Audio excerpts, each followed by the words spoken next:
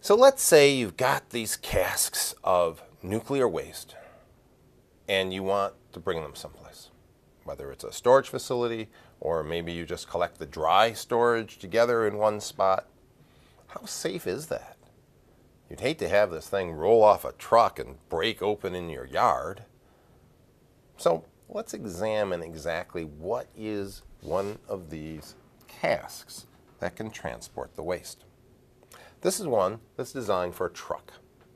And you notice that we have a very strong outer shell and parts of it that are designed to take impact. Now, since the fuel that's inside is radioactive, it can give off gammas. It could also even give off neutrons. So it gives off alphas and betas too, but they don't even get out of the fuel. So we have a special shielding layer for gammas, a special shielding layer for neutrons, and the whole thing is in a very safe enclosure. Sometimes it's more convenient to transport by rail. So there's a rail cask, very similarly designed, just bigger, of course, because trucks can actually fit on rail cars, so we can make a bigger cask. Now, getting this someplace was something that was always under a lot of concern. And in the 1970s, it was apparent that we needed to start moving some of this nuclear waste around. Mostly the military did. But even if the military was going to move around the nuclear waste they had made, perhaps to work in the weapons program or other nuclear waste, they needed to still use everyone's roads. So how safe could they make this? Well, they did a lot of work on it and made an awesome test video free to the public for people to witness, to see that you really should have no fear that if one of these trucks crash, that you'll have any type of problem. Let's run the videotape.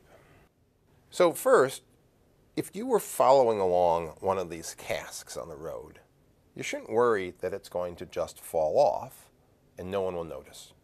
Because the trucks that carry it around clearly have cars chasing them, following them, and if the truck driver suddenly doesn't have that on the back of his truck, we're going to know.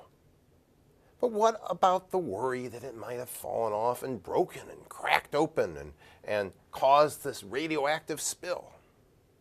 Well, they made sure to design these cases so that wouldn't happen. And you do all sorts of computer modeling, you make test models, but of course the real test is to do it for a full-size cask with lots of instrumentation on it and movies. So they made one, and they put it on a truck, and they put some rocket engines on the back of the truck. Clearly there's no driver.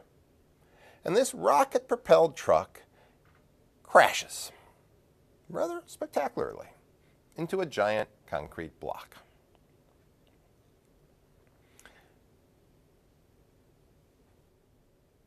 After the crash, they examine the cask.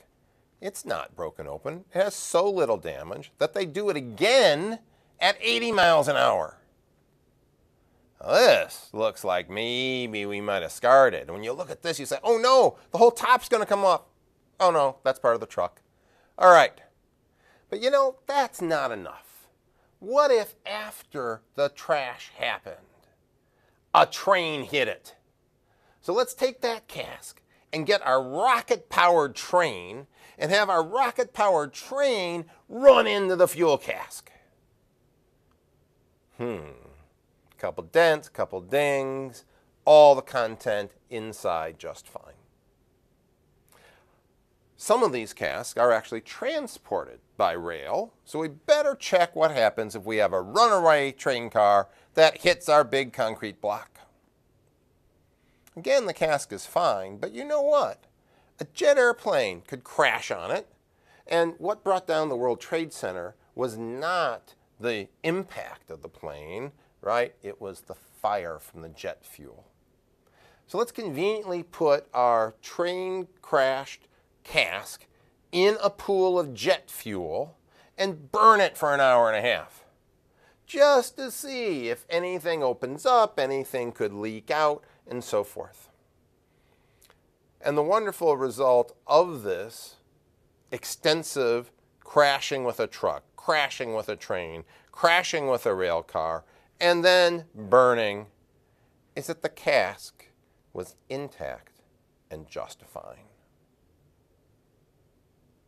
There might be things to be concerned about nuclear power, particularly the economics, but actually transporting nuclear waste is not one of those. So there you've seen the video.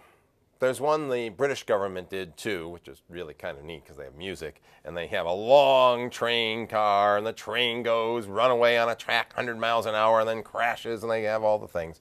Same effect. You can design a container that won't break under all these types of impacts. What do they look like today? Well, very similar, maybe a little larger, but just as safe. Here's one for rail cars, and here's one for trucks. Transportation of nuclear waste, and again, there's very little of it, is safe. That's what you need to know.